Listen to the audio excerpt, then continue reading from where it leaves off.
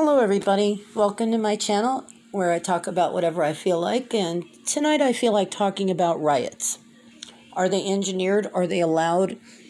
It's debatable, but we've certainly seen our share, especially this year. I for one don't think that this is all necessary. I think that a lot of it, conspiratorially speaking, may have been staged. I've seen videos of policemen setting their own cars on fire.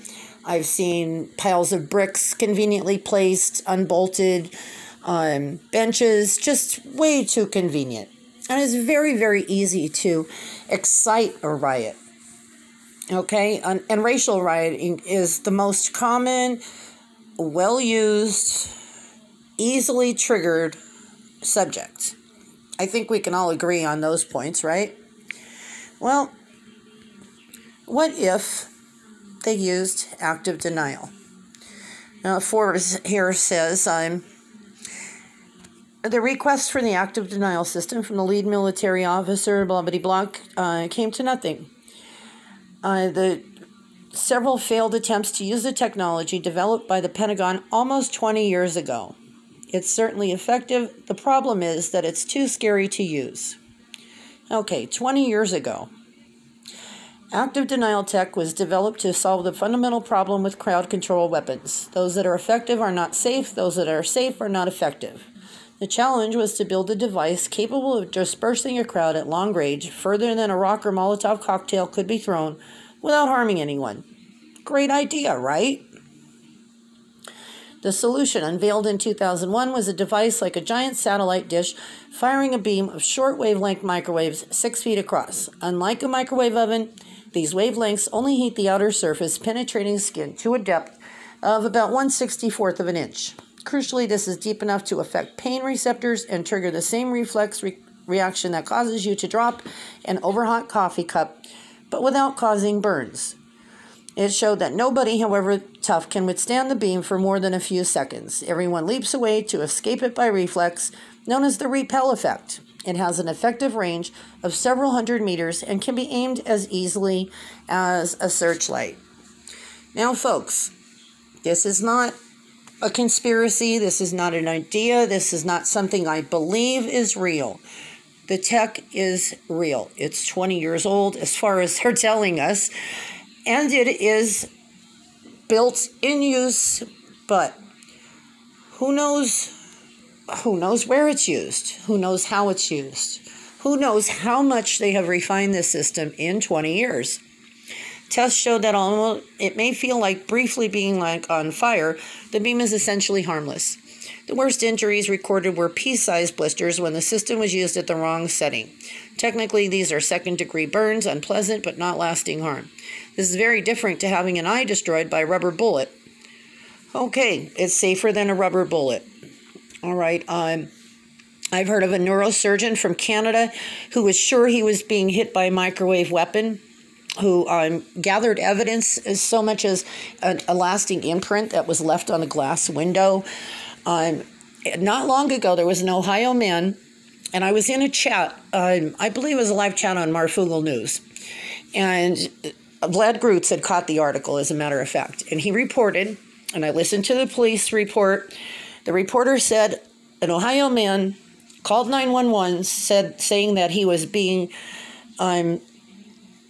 hurt by an invisible microwave frequency weapon. Well, 10 minutes later, not even 10 minutes, the whole story out on the wire, and the only thing that you could hear was that they were evacuating the area because there was a threat of the man having some kind of nuclear gadget in his garage, and they were evacuating everybody. So it turned into, I think at the end they said he was playing with a capacitor in his garage, and it was dangerous, PCBs or whatever's in it, and he was mentally evaluated. Well, we don't hear reports of this too often because who wants to call and say they're being tortured by an invisible weapon? The answer is nobody, because you do get your butt locked up. These systems are real. Okay, look at these pictures. Now, for those of you who think those LED street lamps with all that equipment in them can't be used for anything nefarious, well, think about this. What if that equipment is being used inside those lamps? All right, that's just one thing. Okay, these things have become very small. They can be put anywhere. They don't need this huge truck anymore. Okay, they have this portable now. Police test a new pain gun, active denial system. Yeah. What would you think? All right, a real-life ray gun, once reserved for the military, only could be in the hands of local police soon. Anthony has why this is both awesome and potentially scary. Handheld version of the military pain ray being developed. According to the recent article in New Scientist, defense contractor Raytheon is working on developing a portable, reduced-range version of the crowd dispersal military tech known as active denial. Police could soon get their hands on the U.S. military's pain ray. The military has a non-lethal toy straight out of dystopian science fiction. The active denial system, the Pentagon's less lethal microwave-based crowd control weapon, produces potentially harmful hotspots when used in built-up areas, and its effects can be intensified by sweaty skin. Raytheon's pain gun gets deployed in Afghanistan. It's been 6 long years since we first got wind of the Pentagon's active denial system, and 4 since it was slated to control riots in Iraq.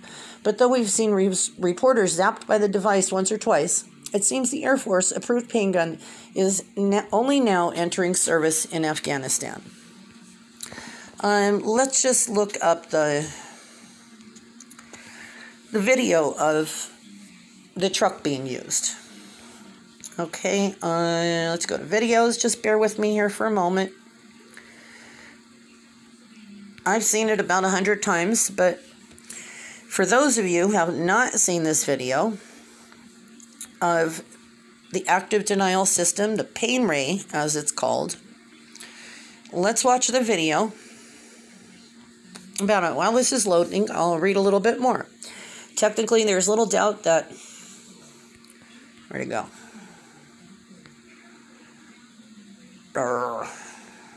Okay. The Joint Non-Lethal Weapons Director, now the Joint Intermediate Force Capabilities Office, fancy names, has tested active denial some 12,000 times in every imaginable situation. They've tested against people with pacemakers and contact lenses, people in cars and on boats, people trying to protect themselves with wet t-shirts, tinfoil, and concrete blocks, even some brave volunteers under the influence of carefully measured doses of alcohol.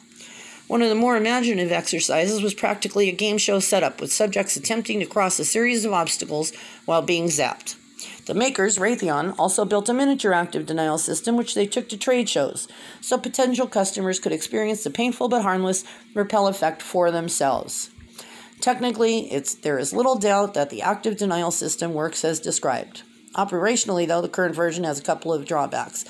The giant blah, blah, blah. All right, so we have established, here's the video, that this is an actual tool. It's built by Raytheon, who, by the way, has a portable version of this called the Ravenclaw. We'll get there. It's very hard to find the pictures anymore, but let's watch non-lethal weapon active denial system in use. Of course, error timeout. Marines and several other DoD representatives had quite the heated demonstration at Quantico,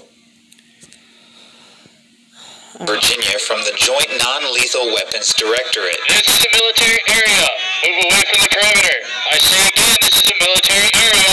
Move away from the perimeter. Their new active denial system boasts I'm not sure what our problem here is, but trust me, it's worth waiting for. I wanted to use it in Washington, of course, but you know what? My opinion is that they're not using this where the public can actually see it being used, because if it's on the nightly news, people might start questioning this. You know, mom and pop that are watching, Fox, might see it on Fox. They might even run it on CNN and the Wall Street Journal, and then guess what? Then everybody knows about it. Then, are we going to have people reporting out of, everyday life that they feel they're being targeted by some imaginary ray from somewhere? And then what? And then they couldn't be taken for mental screenings, which is generally what happens to people. So, of course, nobody really wants to talk about it. So, let me try and get this video again. Oh, right, they marketed a version called Silent Guardian. Okay, Marines and several other DoD representatives had quite the heated demonstration at Quantico, Virginia from the Joint Non-Lethal Weapons Directorate. This is a military area. Move away from the perimeter. I say again, this is a military area. Move away from the perimeter. Their new active denial system boasts a reach far beyond any other non-lethal system. Well, it's a versatile system, and it has a range of non-lethal capability that we can't even come close to with any of our fielded systems today that are in our military forces. About 7 football fields to give it some perspective. It can deter individuals on a military perimeter all the way up to a riotous crowd, all without permanent harm. It only penetrates 1/64 of an inch of your skin, goes very shallow into where your nerve receptors are, and there's no permanent injury caused by it. Very safe system. We built in some safety margins and training for the operators. They even let any of the guests volunteer to test out its effectiveness and safety, including the Assistant Commandant of the Marine Corps, Sergeant Major of the Marine Corps, and Assistant Secretary of the Navy. Most described it as feeling like a hot oven or grill being opened up. It is something that, once again, probably the safest system that we've developed as far as the non-lethal capability. From Washington, I'm Sergeant Andrew Milner. All right, folks, I don't believe anything like this should exist, but with all the evils in the world, it does. Now, are you comfortable knowing that this exists? And can you honestly say that this machine is tweaked to go 1/64 of an inch into your body? What if they tweak that to go 1 inch into your body? Could they pinpoint a person's heart? Could somebody just drop over by being hit with a ray, a microwave, frequency ray? Not only is this possible, it's being done right now. Now, imagine that somebody could just put that in their pocket and walk around with it. Let's check this video out, because this is worth watching too. Go over to their channel and watch it. I'm not making any money. I don't want to steal In a massive supermarket sweep-style shopping spree, the federal government blew through $91 billion in just... What would you rather have a police officer carrying, a handgun or a pain ray?